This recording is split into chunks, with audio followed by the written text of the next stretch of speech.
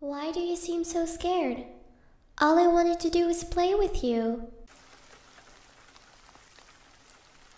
As a Forest Service employee, I had spent countless hours in the wilderness. Anyhow, this happened at Music Creek, southeast of Estacada, Oregon. It was late, and darkness had settled over the landscape like a heavy shroud. I was driving along the winding road, my headlights cutting through the gloom, casting in glow on the surrounding trees. The stillness of the night was broken only by the hum of my engine, and then it happened. In the fleeting moment that my headlights illuminated the road ahead, I saw a massive figure darting across the asphalt. Its size alone was enough to send chills down my spine. Towering at a staggering 7 to 8 feet tall, it was a dark silhouette against the night, moving with an astonishing speed down the slope. My heart raced, and a surge of adrenaline flooded my veins. What had I just seen? Could it be possible? In that split second, my mind grappled with the unimaginable. Was this a Bigfoot? The stories that had circulated throughout the region suddenly took on a new meaning. I had always regarded them as mere folklore, stories passed down through generations. But now, confronted with this inexplicable sight, I couldn't deny the possibility that these held some grain of truth. I brought my car to a screeching halt, my hands gripping the steering wheel tightly. My gaze remained fixed on the spot where the creature had disappeared into the darkness. Fear mingled with curiosity, and a wave of trepidation washed over me. Should I investigate further? Should I pursue this enigma that had crossed my path? Part of me longed for answers, a desire to unravel the mysteries that lay hidden within the depths of these woods. But another part, a voice of caution, urged me to retreat. The unknown can be a dangerous realm, and venturing further into its clutches might invite consequences beyond my comprehension. Reluctantly, I made the decision to drive away, leaving the shadowy figure behind.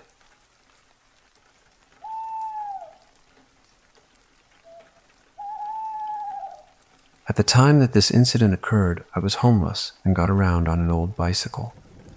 One evening, I was looking for a spot to set up a quick campsite in a small patch of woods along a public bicycle path in west-central Darke County, Ohio. I was cold and eager to get a small fire started and get into my sleeping bag. The area is a refuge for stray cats. Many locals drop off their unwanted or stray cats in this area, and some local kind-hearted folks feed them and provide plastic containers for shelter. When I found what I thought would be a suitable spot to set up camp, I set my bag down and walked a few steps to a large tree to empty my bladder. I had a small flashlight in my bag, but the night sky provided enough light after my eyes were adjusted. Suddenly, a cat dashed through the brush very near me and startling me, then another further to left. As I looked toward the sound of the last cat running, I could make out the shape of the plastic containers in a small circle. These containers housed some cats. I then noticed 3 sets of pinkish-orange glowing objects with slight movement. I first assumed the glowing objects were the reflection of 3 cats' eyes. After watching the objects further approximately 30 seconds, I saw that the glowing was in fact some sort of eyewear worn by 3 human-like figures. As I knelt down to watch, I could see these figures were handling the cats, and the subjects were wearing very low reflective off-white or gray coveralls.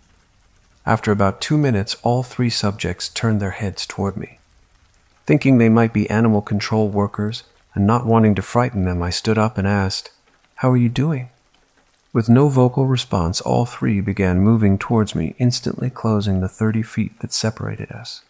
Slowly again, I asked, "What are you guys doing out here?" They continued moving towards me. I heard them talking or communicating, but inside my head, and in a strange whisper. I couldn't understand. I also noticed they were shorter than me. I'm 5'10", and guessed they were 10 to 12 foot shorter than me. I turned, got on my bicycle, and pedaled out of there. After several minutes of fast riding, I noticed no vehicles or signs of activity. It was almost like I entered a time warp.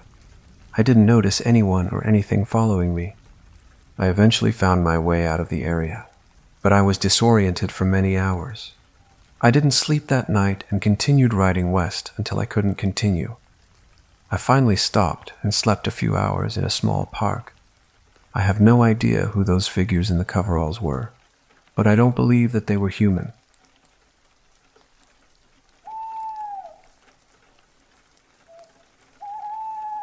The usually peaceful Amish neighborhood had been transformed into a hotbed of tense excitement and fear, all centered around a little white church standing serenely on the prairie.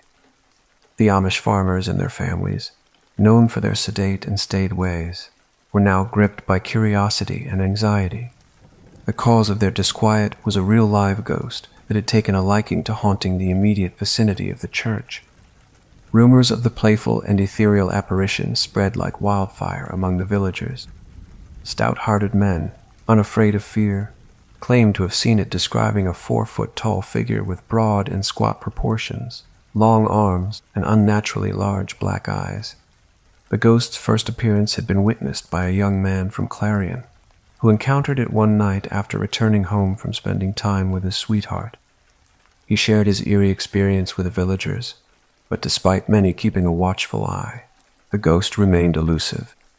Determined to debunk the stories and prove their bravery, 4 young men armed themselves with courage and muscle and set out to investigate the haunted church. As they circled the building and its surroundings, nothing seemed out of the ordinary, and they began to doubt the tales. However, as they passed the church again, they were startled to find what seemed like a shadow crouching on the steps. The strange figure beckoned them with its eerie hands, inviting them to follow. Attempting to confront the ghost, they aimed their weapons, but it vanished every time they looked directly at it. Fear gripped them, their hair stood on end, and their bodies were drenched in sweat.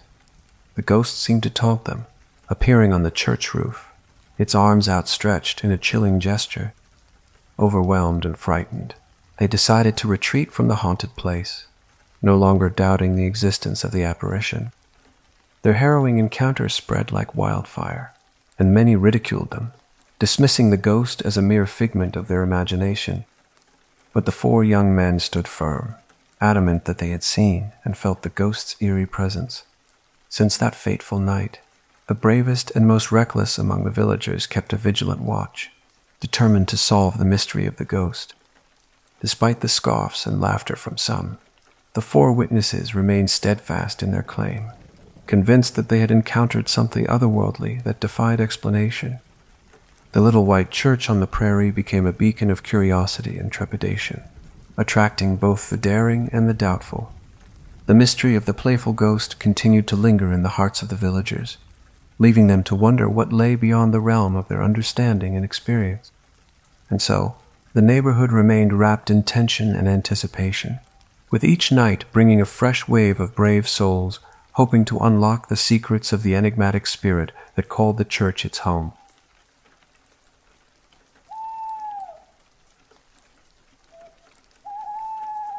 In my senior year of high school, a small group of like 6 of us decided to go camping one night. But none of us told our parents or anyone else what we were doing or where we were going. We ended up going to this campground, but all the sites were taken, so we drove really far out, to the point where we no longer saw campsites, and we reached the end of the road. We found a small clearing that would fit our 2 cars and huge tent. It was already pitch black when we got there, so we couldn't see anything and set up a fire. We cooked some food, sat up telling stories, and eventually set up the big 8-person tent to sleep. We had heard a pack of coyotes, and I swear I heard a panther, though my group didn't hear it, so I was already pretty spooked, not to mention my crippling anxiety, but managed to fall asleep, feeling somewhat safe with the 6 of us in the tent. Now, I'm an extremely light sleeper and wake up to even the slightest sound. Every crunch and rustle woke me up, but what woke me around 1 in the morning really scared the shit out of me. Something was sniffing at my head from the outside of the tent. I immediately started crying and woke up my friend next to me. When the sniffing stopped, telling her what had happened, she tried brushing it off until it had sniffed us again, this time closer to her head.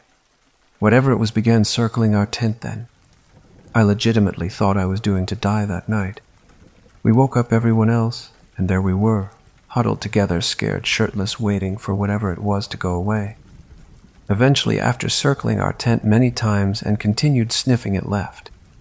It was the worst sleep I've ever gotten. When we woke up that morning, we left right away, but not before seeing the big sign that said Bear Sanctuary in our small clearing. It could have been a dog, but it kept circling our tent and sounded big, and along with the Bear Sanctuary and supposed panther hearing, I doubt it was just a dog.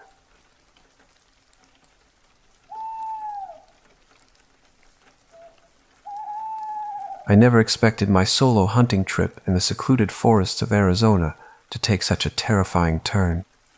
The idea was to hunt wild deer, but little did I know that I'd end up facing an unknown creature that seemed like something out of a nightmare.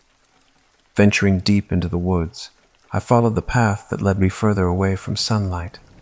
The forest became dense, and shadows enveloped everything around me. My instincts told me to turn back, but my determination pushed me forward. As I pressed on, my senses heightened, and I caught a glimpse of movement in the distance. My heart pounded in my chest as I focused my gaze. My eyes widened in disbelief and fear as I saw what I can only describe as a monstrous entity. It stood upright on its two hind legs, and its thin, emaciated frame sent chills down my spine. Its arms were disproportionately long, almost touching the ground, resembling a gorilla trying to conceal its true height. The creature's eerie gaze locked onto mine, and I could see its crooked spine and deformed face without any horns.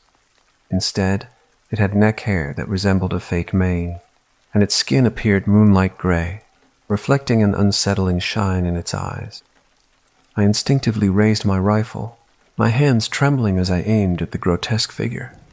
The adrenaline coursing through my veins was the only thing keeping me steady. With a deep breath, I pulled the trigger, the gunshot echoing through the forest. But to my shock and horror, the creature sensed the danger and managed to dodge the bullet with unnatural speed and agility. Before I could react, the creature rushed towards me with incredible force.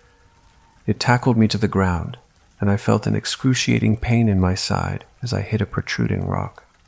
Struggling to get back on my feet, I watched helplessly as the creature disappeared into the dark depths of the forest. Injured and shaken, I managed to pull out my phone and call for help. The park rangers came to my rescue, finding me battered and bewildered. They asked what had attacked me, and without hesitation, I described the chilling encounter in detail. The rangers exchanged skeptical glances, and I could sense that they didn't believe me entirely. They knew these woods like the back of their hands and had never come across any creature fitting my description.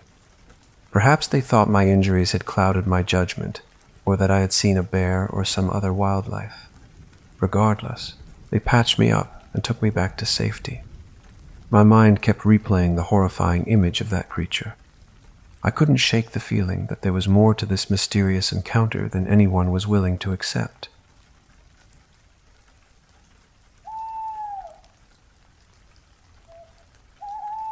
"4 years ago, an unforgettable hunting trip took place, etched in my memory like a vivid painting.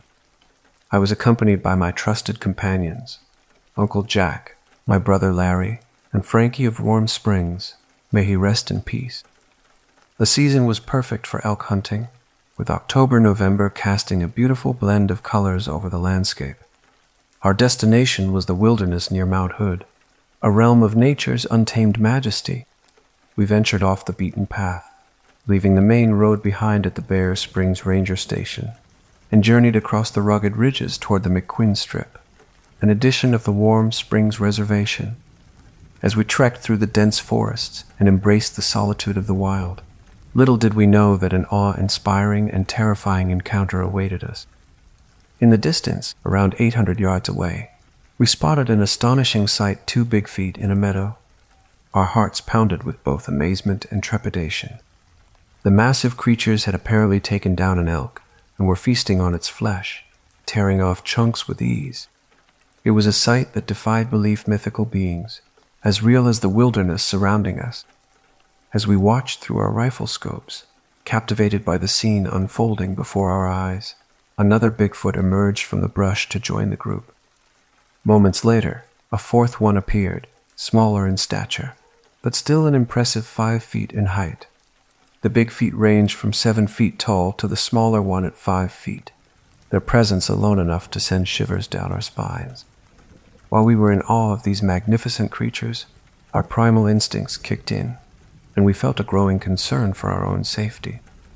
If these majestic beings could so effortlessly take down an elk, could we be their next target? The idea of being on their menu for dessert was enough to send a chill down our spines, and with that realization, we chose to retreat. As we made our way back, Uncle Jack shared a story that added to the sense of awe and fear surrounding these mysterious beings. He recounted how a friend had witnessed Big Feet herding deer for the kill, illustrating their intelligence and cunning in securing a high-protein diet that sustained their impressive size, strength, agility, and speed. Our minds were swirling with questions and emotions as we hiked out of the wilderness. The encounter had left us both amazed and terrified, forever altering our perception of the untamed world around us. We had been privileged to glimpse these elusive giants of the forest, and yet the lingering fear of what they were capable of haunted our thoughts. Since that fateful day, we continued our hunting trips, but the memory of the Big Feet remained etched in our minds, a constant reminder that the wild had secrets beyond our understanding.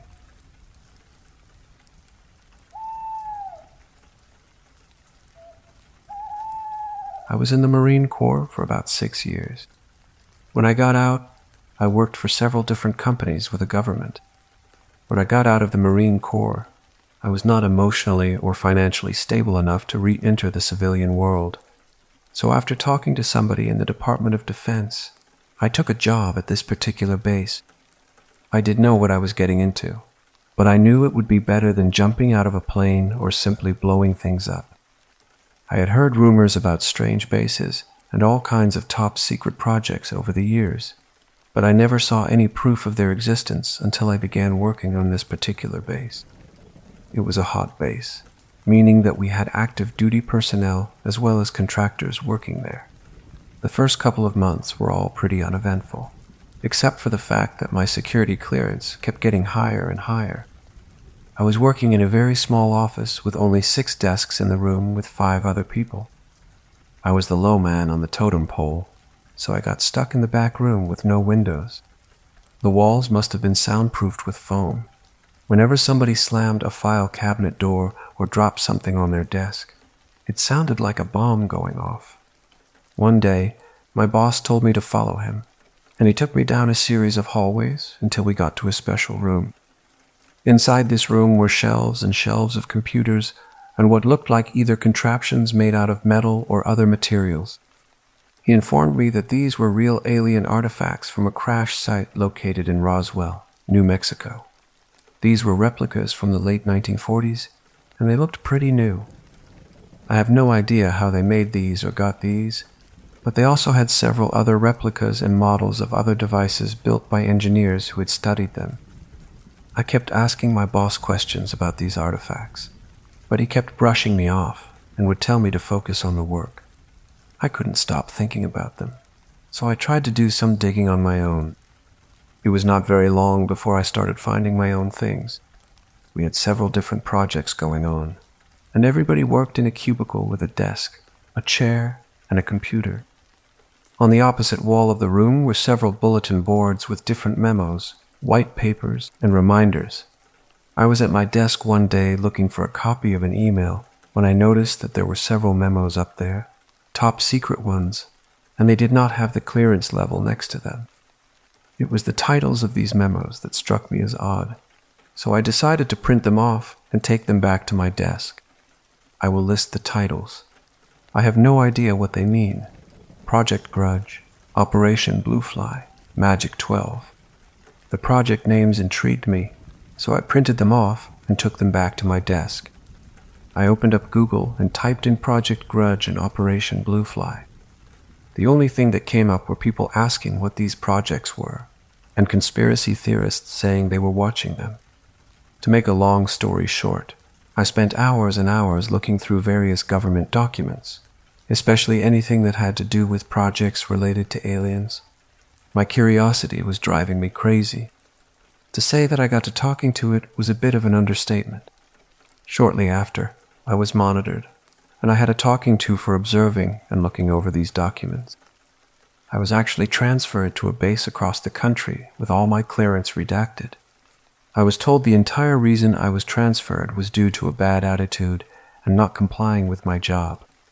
Of course, that was on paper, but the real reason was because they were investigating me.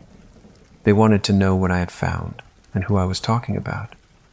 What started out as a favor to one of my best friends ended with me being transferred to another state, having to start all over again. Fortunately, I kept copies of everything I'd found, all the documents. About 2 months after my arrival at the new base, 3 weeks before I was about to be rotated out of the service, I was called into an interrogation room. I was grilled for about 3 hours by someone from my old base. I was told that I could not speak of anything I had seen, read, or heard. They also made me sign several non-disclosure agreements and federal documents. My life was threatened if I ever planned on leaking any of this information. I guess we'll see what happens. Now, I'm going to go by the name of John Doe for this email. The short of it is this: don't talk to anybody about anything you see, read, or hear at your job if it is not given to you on a silver platter. Government and military jobs are very dangerous for your mental health. Believe me. I don't know what they do to people who talk about the things they know, but I do know what they told me, and I'm going to have to be very careful.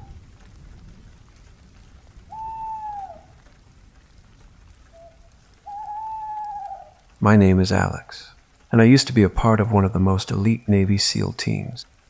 We were known for our unwavering loyalty, dedication, and commitment to serving our country. But something changed, and it shook us to our core. A rogue group of ex-Navy SEALs, disillusioned and bitter, broke away from the path of honor and duty. They formed a deadly mercenary organization, calling themselves Valkyrie, and they embraced a life of selling their lethal skills to the highest bidder. The very idea of our former brothers in arms becoming enemies of the state left a bitter taste in our mouths. Their actions were brazen and reckless. Valkyrie embarked on a spree of high-profile heists, disrupting peace and threatening global stability. Their targets were high-value assets, and each successful operation fueled their dangerous reputation. As the chaos escalated, our government was left with no choice but to deploy an elite counter-terrorist team, which included me and some of my former comrades, to confront the rogue SEALs. The mission was personal for us, as we felt responsible for bringing our wayward brothers back from the brink. The game of cat and mouse between our teams unfolded across continents, with Valkyrie striking with ruthless precision and disappearing into the shadows. The line between friend and foe blurred as we hunted those we once trusted with our lives. Emotions ran high, and loyalties were tested at every turn. With each encounter, it became evident that our former teammates had truly turned into adversaries. Their hearts had grown cold, and their actions proved that they were willing to sacrifice anything for their twisted cause. In Yemen, we received intel that Valkyrie's enigmatic leader, known only as Black Eye, was holed up in a heavily fortified compound. The tension was palpable as we prepared for the final confrontation, knowing that this would be the moment of truth. The compound was a maze of danger, and we moved with utmost caution, aware that any misstep could lead to disaster. The familiar scent of gunpowder filled the air as the sounds of gunfire echoed through the corridors. The faceless enemy we once called our own, now adorned with a Valkyrie insignia, confronted us with relentless fury. It was a battle of wills, skill, and determination. The stakes were high, and we knew that failure was not an option. In the heart of that compound, amidst the chaos of the firefight, I found myself face to face with Black Eye. His eyes were cold and devoid of any semblance of the person I once knew. It was a painful reminder of how far he had fallen. The seconds felt like an eternity as we locked eyes, and then it happened. I pulled the trigger, and Black Eye fell, his lifeless body crumpling to the ground. It was a moment of closure, but it also brought with it a heavy burden of regret. The explosive showdown in Yemen marked the end of Valkyrie's reign of terror. but it also left scars on our souls. Our hearts were heavy as we returned home, knowing that we had lost brothers on both sides of the battlefield.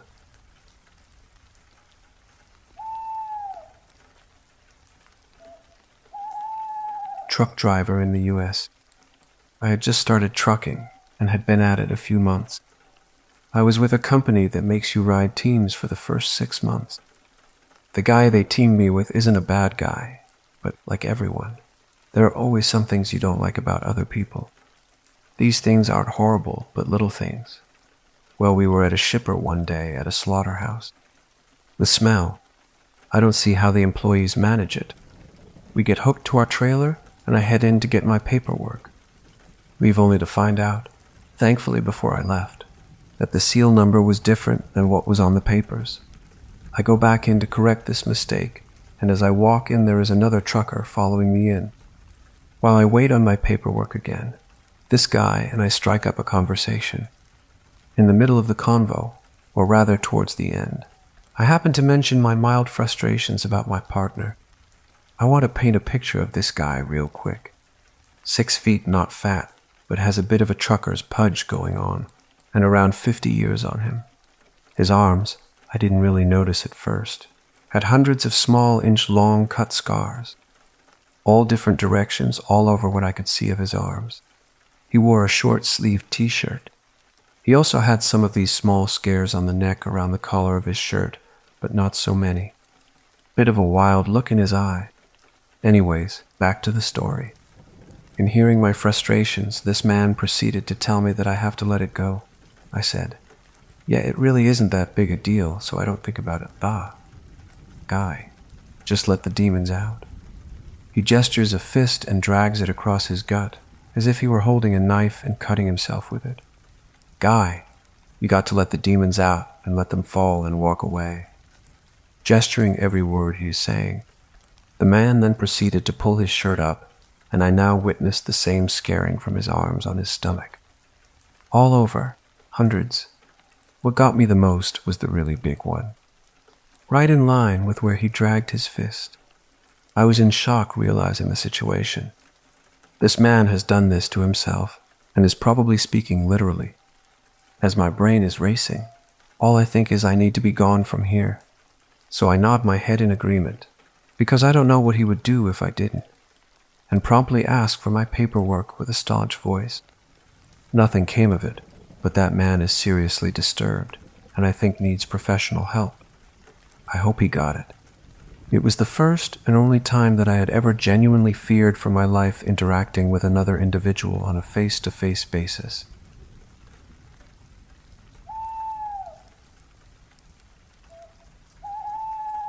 I was staying at a cave hut in Wales on my own once, and had a pretty creepy experience.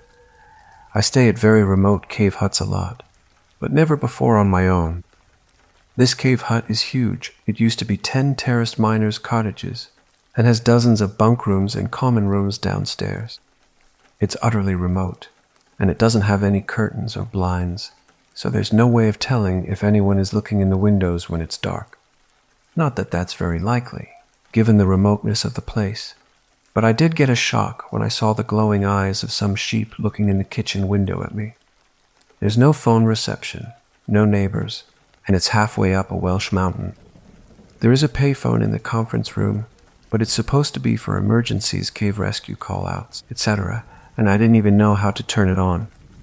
This place is so creepy that they used it as a set for one of the episodes of Torchwood.